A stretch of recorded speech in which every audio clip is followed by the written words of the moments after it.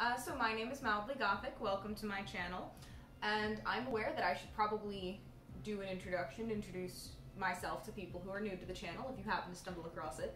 What I like to do is a variety of artsy things. I have a history of jewelry, painting, drawing, sculpting, basket weaving, if you name it, and it's relatively artsy.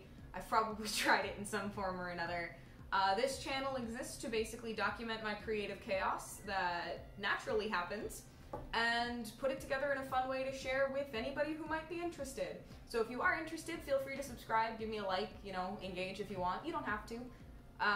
But if you want to see more mildly spooky related things is what I tend to steer towards, but also just artistic content in general, stick around because that's what I'll be making. So, as you can see, what I have in front of me today are a bunch of my paintings. If you'll notice, the title of this video probably mentions watercolor. None of these are watercolor. Actually, that's a lie. This one is watercolor. This is the only painting here that is watercolor. If you like my random painting stand, I don't have any other way to crop these up.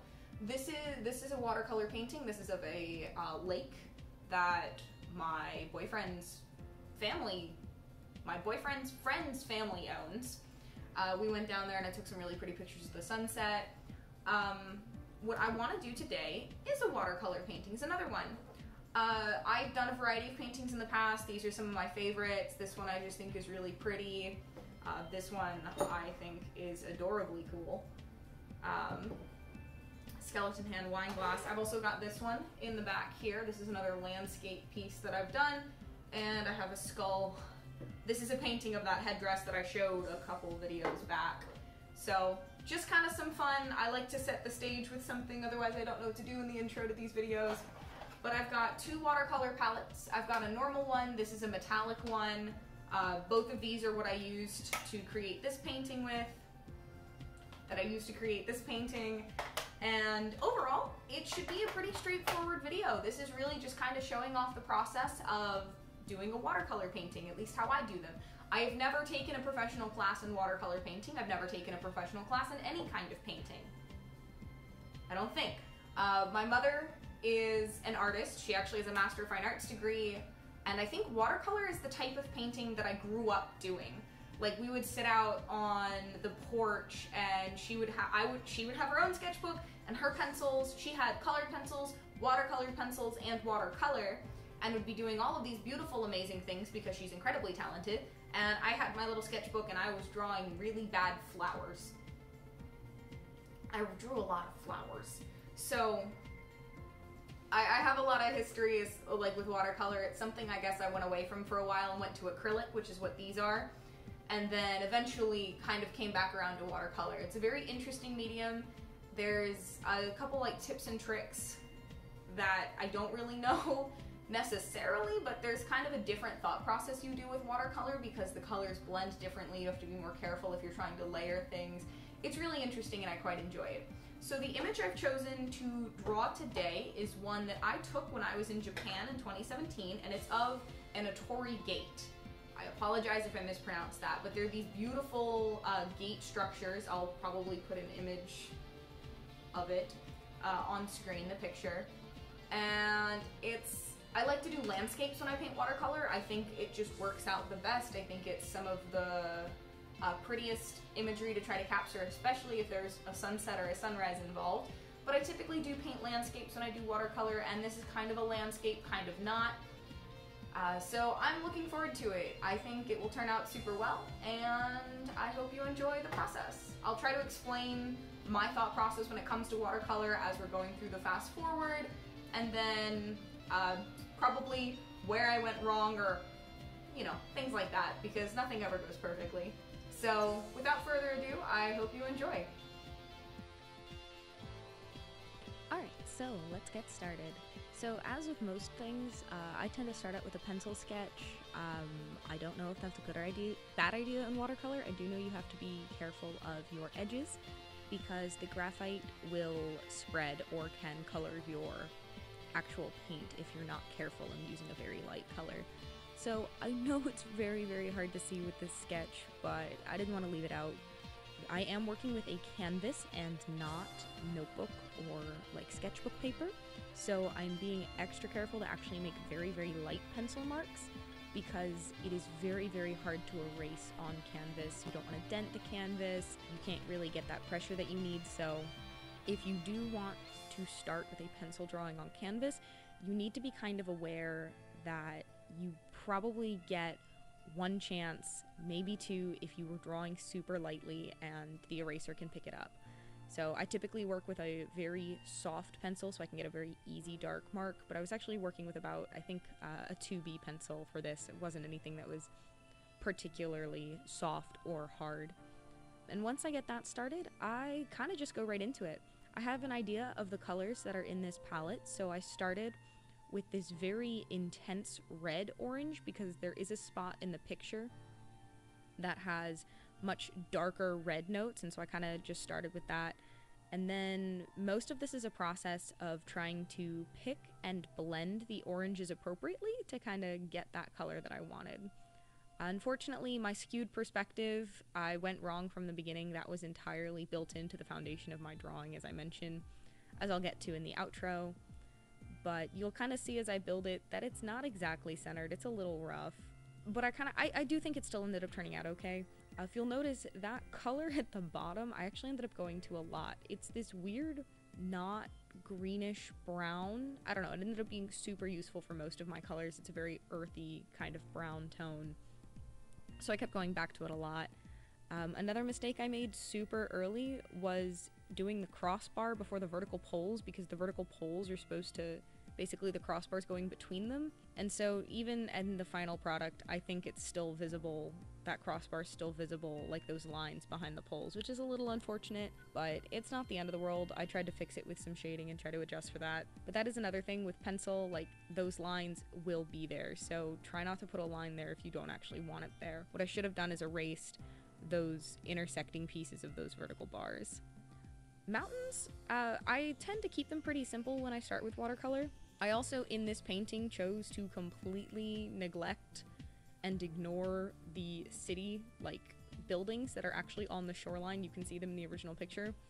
If I was doing acrylic, maybe I wouldn't have, but just trying to get those lighter colors in the image, it was just going to be really hard to try to section them out from the mountain before I did the mountain, so I just kind of chose to ignore them. One thing you'll see me do consistently is I paint the edge of the canvas. I hate hanging a canvas that has like raw edges that is not painted. I don't typically frame a lot of my canvas work when it's hanging in my apartment, so I paint the edges in order to give it a nicer finished look. Going in with the blue, I started super light. I actually kept a lot of the colors for this a lot lighter than they are in the original image. I think it has a little bit of a better look. It's easier with watercolor, and I'm always afraid of going too dark. I would rather start lighter and then build up the intensity of color. If you ever can't see my brush on screen, I'm color testing off to the side on a paper towel, but I decided to try to darken some of the base of the tower, and eventually had a significant bit of color testing because I was trying to find the correct shade to color the shade part of the gate and to actually help get some of that dimension. I stuck with, again, pretty light colors, and I mention it, I'll get to it in the outro, sort of. I completely forgot to paint the reflection of the gate in the water, and it's killing me. I'll probably go back and add it at some point. Probably won't be in a video, but it is killing me now looking at this, watching me paint it, and then being so happy with it, and having completely forgotten to do the reflection, because that's one of the most important things people try to do with water, is in order to really make it look like water, you need that reflection in there. And so you'll notice it kind of looks like it's just sitting on top of it instead of, I don't know, I don't really feel like it has a presence. Probably could have fixed that. One of those things that I think would have helped is the reflection.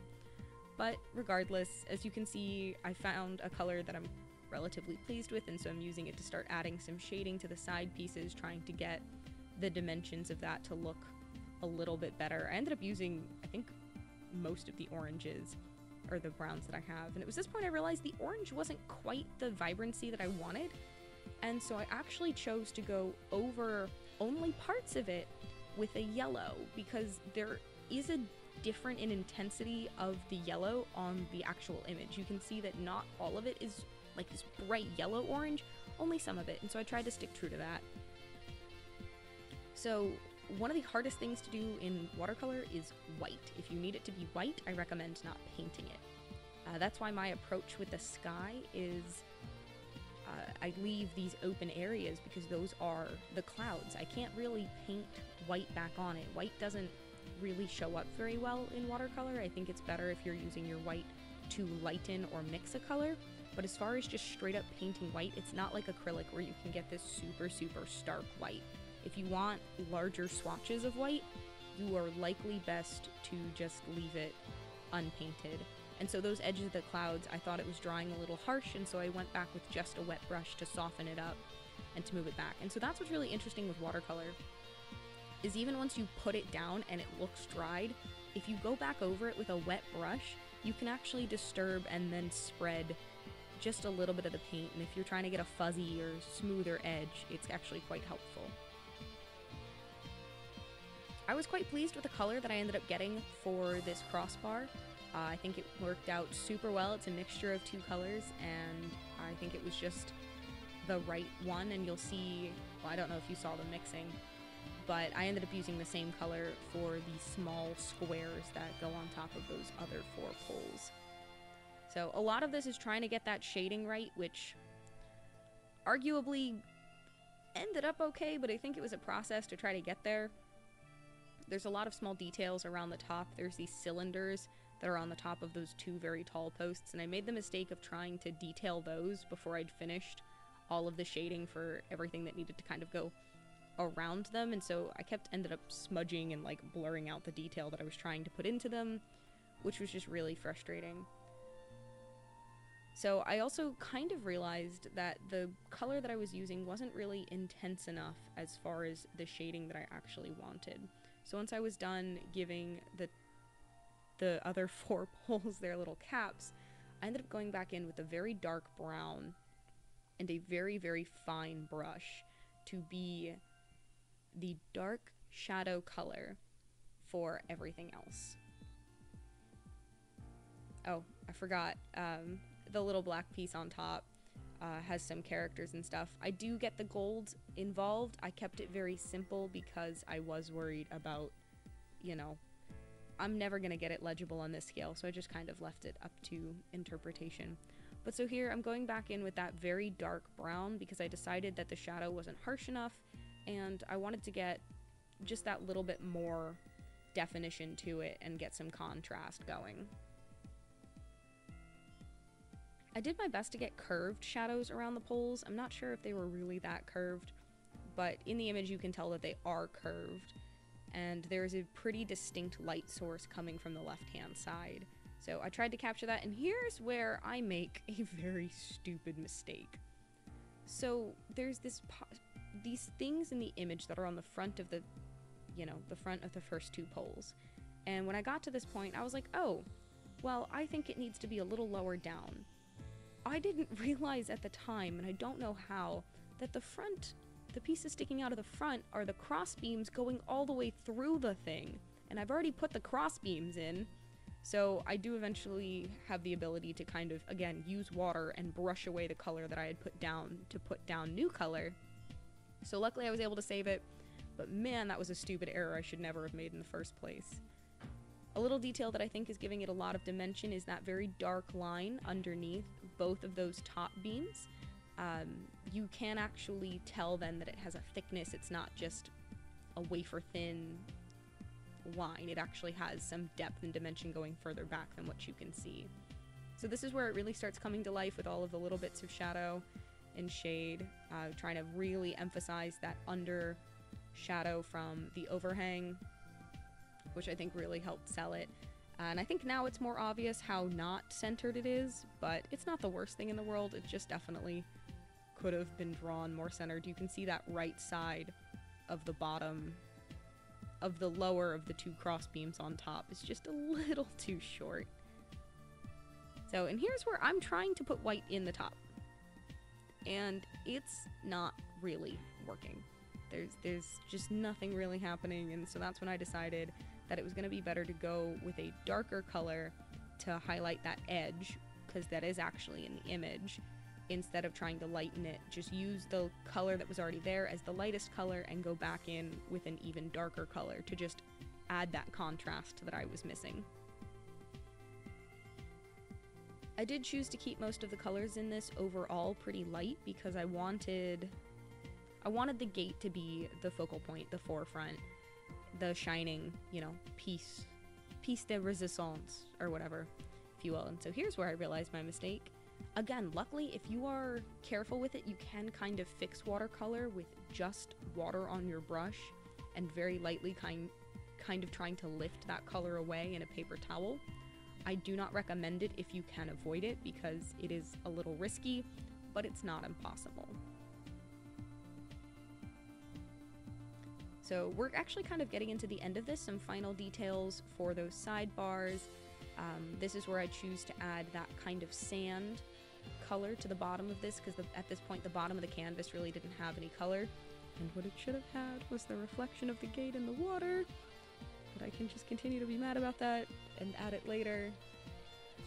I do think the sand color was a nice touch, and I guess I got a little distracted and carried away with that, but just trying to add some more contrast and emphasis, a little bit of detail. But again, I was trying to really keep the background simple, as I did want the gate to be the primary focus, because it is the focal point of the image. And just for fun, this gate was found on the island of Mirajima. In Japan, we took a ferry from Hiroshima, which was where we were staying, and went to this island.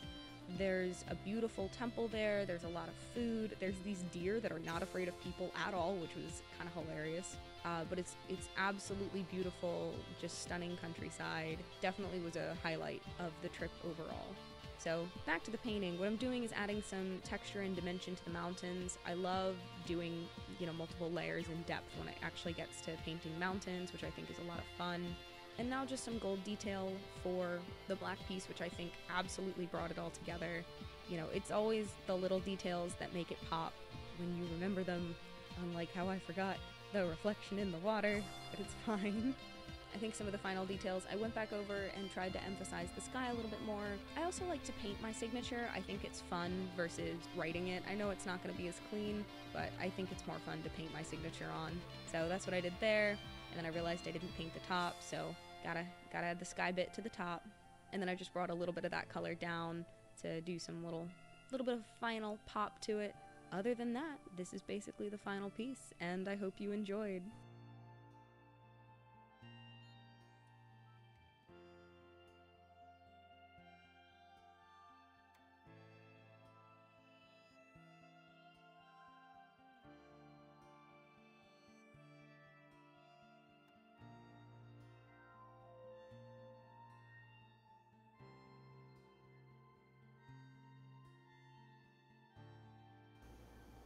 So here we are. This is the final product. I realized that through some of with the lighting, that sometimes the watercolor glare was a little rough, so I'll try to get some up close pictures that hopefully I've already put in by now. I tried to capture, the water is a lot clearer than it is in the actual image, you've probably noticed, but I wanted to keep it light. I really didn't want to take it too heavy and muddy, but I still got kind of that sandy color and texture at the bottom, trying to fade that in. You'll notice that I made a really stupid mistake towards the end with those pole pieces in the front. Luckily, I realized and was able to kind of fix it, but, you know, it's all right. It ended up working out. The proportions are a little off, which I realized towards the end. It's not centered. Like, the swoop is not exactly what it should be, but I think that's okay because I'm actually quite proud of the color. I believe I heard somewhere that yellow is considered one of the hardest colors to shade, which is why you see so many Renaissance paintings. I am shedding.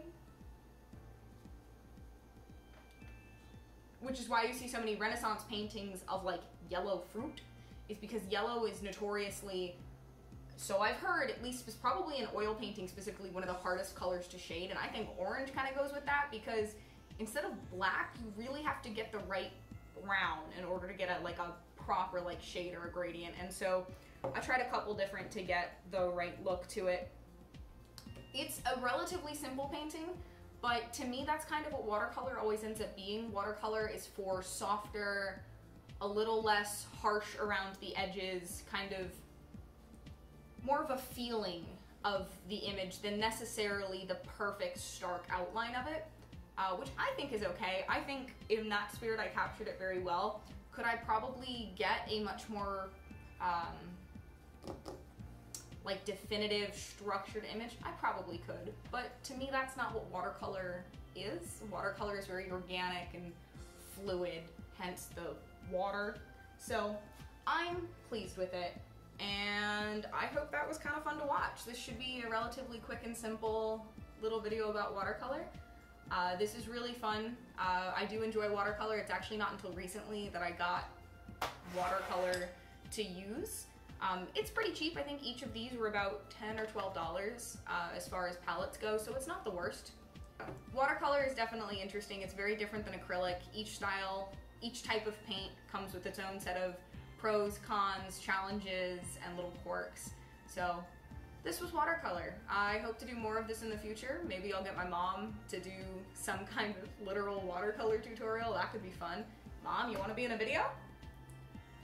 We'll see. But until then, thank you for watching. If you want to see more artsy content, again, you can subscribe if you want. Give me a like if you think this was pretty. And otherwise, I'll have some new form of artistic something or other next week. So stay tuned for that, and I'll see you in the next one.